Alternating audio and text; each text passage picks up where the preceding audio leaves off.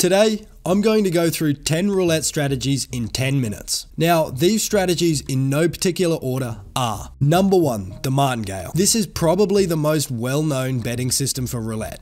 The Martingale system works by successively doubling your bet on every loss. This way, any single win will instantly cover all of your previous losses and result in a 1-unit profit. Now, theoretically, if you could keep doubling your bets forever, you could always guarantee a win. And in fact, the chance of losing using the Martingale system is incredibly low. The problem with the Martingale system is that if you do get unlucky, you'll quickly realize just how much you'll lose having to double your bets each time. Most casino roulette tables will also have a max bet in place specifically to prevent people from trying out this system with a huge bankroll and walking away with their winnings. Number 2, the Romanosky. Invented in the mid-20th century by Russian mathematician Igor Romanosky, the Romanosky strategy has you placing 2 3-unit bets on 2 dozens, and then on the uncovered dozen, placing 2 1-unit corner bets. This covers a total of 32 numbers and gives you about an 86% chance of winning 1 unit of profit. This strategy is an exceptionally safe bet with its high table coverage. In order to profit from this strategy though,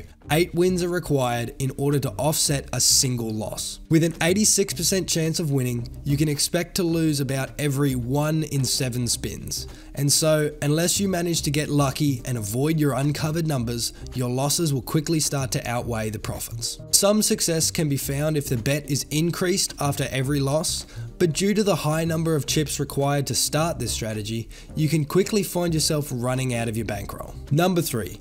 Golden entry. The golden entry is a strategy that's based off the Fibonacci sequence. The Fibonacci sequence is a ratio that's found in many places within nature. It's found in things like the appearance of petals on flowers to the way that the arms of our Milky Way galaxy curve. This sequence goes 1, 1, 2, 3, 5, 8, 13, etc., where the last 2 numbers are added together in order to get the next number in the sequence. By following this betting pattern by incrementing after every loss and placing your bets on one of the 3 dozens, you can always ensure that any win will instantly win you back all of your losses. Additionally, since we're only adding the last 2 numbers together rather than doubling each time, you'll be able to afford more losing spins before running out of your bankroll rather than if you were using the Martingale system. Betting on a dozen instead of an even money bet does mean that this system is far more likely to encounter a losing streak. Some people claim you can help prevent this by waiting until you see 3 spins where the dozen of choice hasn't been landed on. However, due to the random nature of the game and the independence of each spin, this strategy is usually not very effective. Number 4. Triple entry Max Climax. This strategy was rated number 1 by the popular YouTube channel CEG Dealer School, and it's a system that has multiple different betting patterns depending on the outcome of your previous bets. To begin, start by placing a 5-unit bet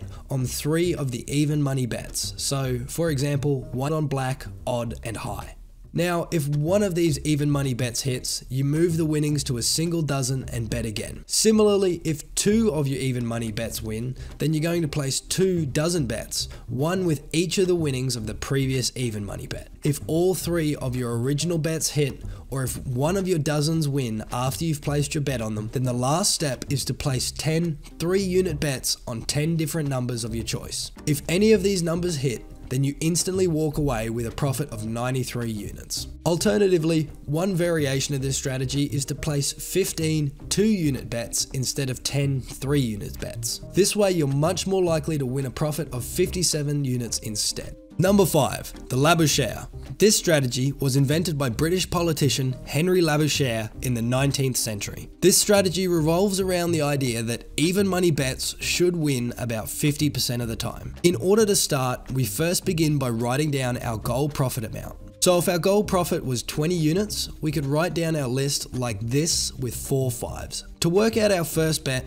we take the first and last numbers on our list and add them together. This is how much we're going to place on an even money bet. If we lose, we're going to take this bet amount and then we add it to the end of our list. But if we win, then we cross out the 2 numbers that we used. In theory, if we win about half the time and we're removing 2 numbers from our list and lose the other half but only adding 1 number, then eventually we should get to a point where there are no numbers left on our list. That's when we know we've earned our goal profit and can walk away.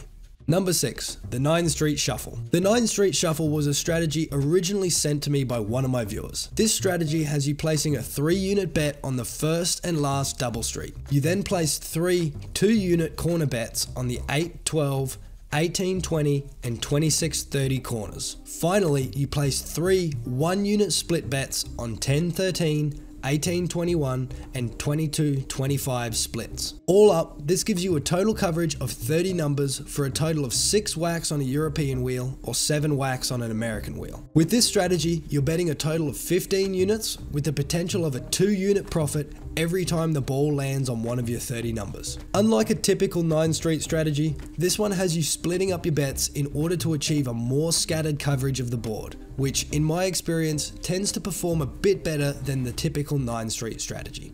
Number 7, the double dozens. The double dozens strategy is a strategy that has you betting on exactly what it sounds like, 2 lots of dozen bets. By placing 2 1-unit bets on the 2 dozen bets, as well as 2 1-unit bets on the rows, you end up covering a total of 32 numbers. With this strategy, there are 3 possible outcomes. The first outcome is that you manage to hit one of the 16 numbers that are in both of the row and the dozen that you bet on. In this scenario, you end up with a profit of 2 units. If you win either just the row bet or just the dozen bet, then you'll end up losing only 1 unit. And if you manage to hit one of the numbers you haven't covered, then you'll lose a total of 4 units. While a strategy like this has potential to help you offset the chances of incurring a large single loss, it'll also incur more losses because of it. While this playstyle is preferred by some players, personally I prefer a strategy with a much higher risk versus reward trade-off. Number 8, the Magic 7. This is a strategy invented by yours truly that has the potential to turn $10 into $240 in just 5 steps. The first step is to place a 2-unit bet on the high even money bet. Provided this wins, we then place a 4-unit bet on high again. Usually we can expect to win these 2 bets in a row about 1/4 of the time.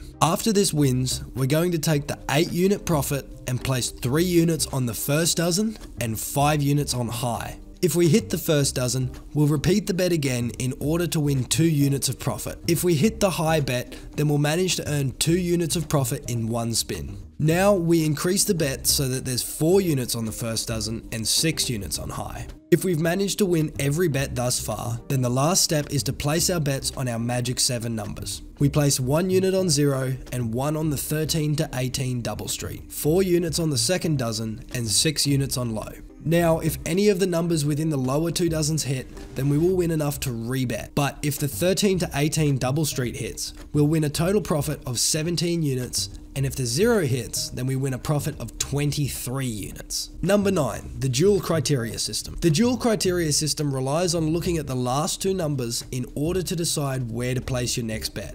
For any number on the roulette table, it'll always have one of 3 properties. It'll either be red or black, high or low, and either odd or even. By looking at the sequence of the last 2 numbers, we can notice any commonalities forming within these numbers and then use this information to either bet with or against this trend. For example, if the last 2 spins were 22 and 12, then we would notice that one is black and the other is red, one is high, the other is low, but both of these numbers are even. Using this information, I could decide to bet against these trends, and as such, I would place my bet on odd for the next spin. While you would think that if you saw 2 evens in a row, the next result would be an odd, this is a typical misunderstanding known as the gambler's fallacy. Even if you saw red land 100 times in a row, the chance of the next spin landing on a black is still about 50-50. The independent nature of the roulette spins means that no previous result will affect the next one. But in general, if you observe it for a long enough time, then general trend will begin to form. Number 10, the Holy Grail. The final strategy I have for you guys is known as the Holy Grail strategy. In this strategy, you first begin by watching the wheel and then writing down a list of every number that you see come up. Once you have a list that is 18 numbers long, you start by placing a 1-unit bet on each number. If at any point one of the numbers on your list is hit, then we're going to mark it with an underline. If the number comes up that isn't on your list, then we're going to look back through the list find the first number that isn't underlined, cross it out, and place the new number at the end of our list. With this strategy, you should end up with a list of numbers that have hit more frequently than the other numbers. The idea here is that if there's some defect or imperfection within the wheel that makes certain numbers more likely than others, then this system will catch it and hopefully help you to profit from it. And that's 10 roulette strategies in 10 minutes. Hopefully I covered a strategy that you haven't heard before. If you have a strategy that you use that wasn't included on the list, be sure to leave a comment down below, and who knows, maybe I'll make a part 2 of this video. I want to thank you guys for watching, and good luck out there.